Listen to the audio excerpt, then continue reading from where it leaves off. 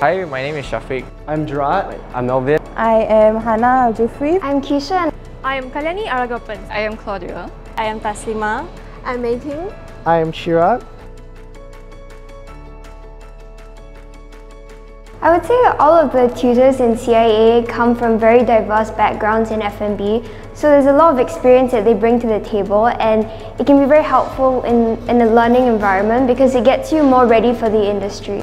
I think that the professors here are very knowledgeable in their field, and they actually engage us in very hearty and meaningful discussions which allow us to develop our clinical reasoning skills by talking to them about what we think a patient is going through and how we can best treat them.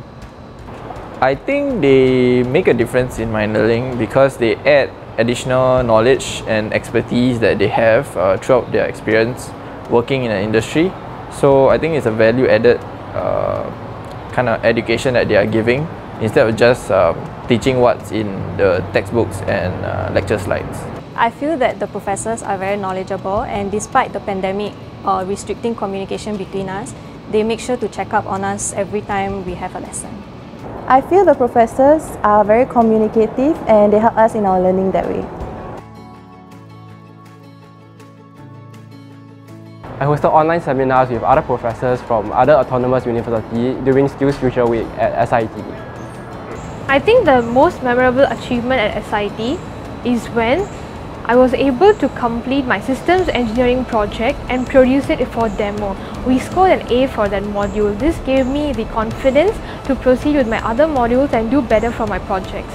I feel that one of my most memorable academic achievement in SIT would be the integrated team project, whereby I actually had to work with my own team together with a client as I would in the real working world, to learn something that I have not done before, which was AWS Cloud.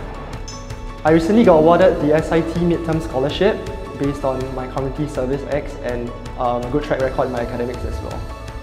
I represented SIT to involve in the competition, and we planned a floating city and design a floating structure. I am a citizen. Join me And find out more Here.